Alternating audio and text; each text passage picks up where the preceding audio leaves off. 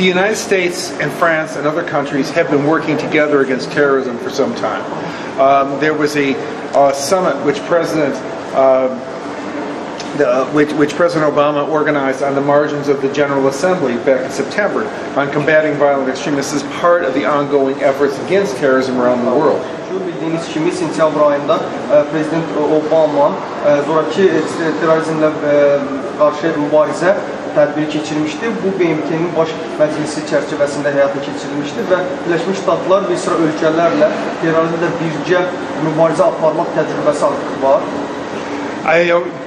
Azerbaijan has been with the United States on combating terrorism since September 12th.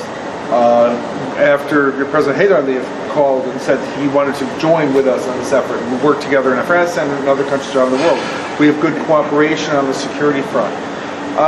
But I would also note, and it's still kind of early because we're just seeing all the papers that are coming out of it, that this weekend's meeting in Antalya, the G20, to which President Aliyev was invited as a guest, one of the topics of discussion at that G20 was terrorism, looking at what happened in Paris, looking at what needs to be done, looking at what needs to be done both in terms of military police type action, but also looking at the causes of terrorism and moving people away from this so that they don't see this as any way attractive.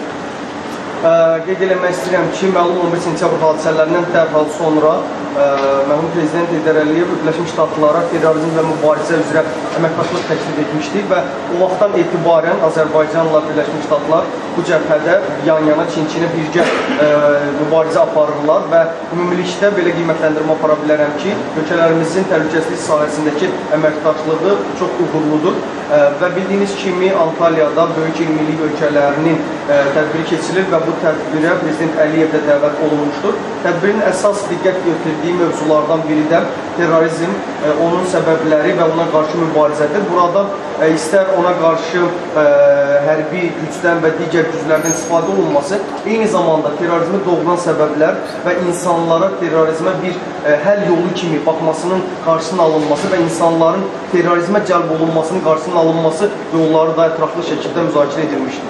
So I think I would just encourage everyone to take a look at the statements that came out of the G20, that came out from the individual leaders of the G20, and I think you'll sort of see this theme going forward. Yəni burada mən hamını dəvət edirəm, böyük 20-likdə istər ümumi bəyanatlar, istər ayrı-ayrı prezidentlərin, rəhbərlərin verdiyi bəyanatlara diqqət çəkmək istəyirəm. Cənab səfir, gələn həftə Amerika sahibkarlar heyəti gələcək Azərbaycana. Bu səfərlə bağlı məlumat verməyinizi xahiş edirəm. Bir də Victoria Nuland Azərbaycana səfəri zamanı iki ölkənin birgə komissiyasının yaradılmasıyla bağlı razılıq əldə edilmişdi. Bu komissiya nə vaxt yaradılacaqdır? In terms of that, we have a series of meetings coming on between the U.S. and Azerbaijan. One of the things we'll have later this week will be a trade mission. We have other senior officials coming out of Washington next week. Bəli, haqlısınız. Hal-hazırda iki ölkələr arasında bizim ölkədən Azərbaycana bir sıra nümayəndə heyətləri gəlir. Bunların arasında gələn həftə ticarət missiyasının və bizim ölkəmizdən digər yüksək rütbəli şəxslərin səfərləri də gözlənilir.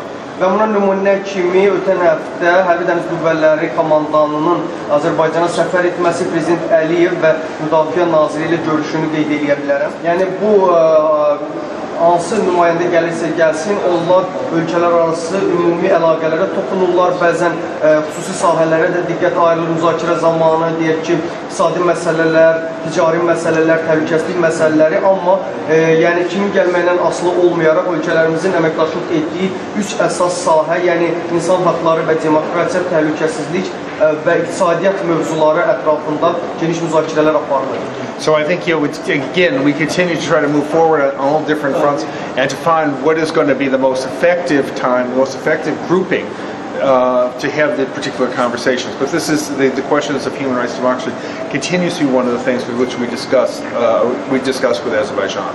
Yəni biz müxtəlif şəxslərin və nümayəndə heyətlərin gəlişi zamanı ölkələrimiz arasında bütün sahələr üzrə irəliləyişin əldə olunmasına çalışırıq. Bu istiqamətdə söhbətlər aparıq, addımlar atırıq və bu qeyd elədiyim kimi əsas mövzulardan biri də, müzakirə mövzularından biri də insan haqları və demokratiya sahəsidir ki, bu da daim diqqətdə saxlanılır və müzakirə olunur.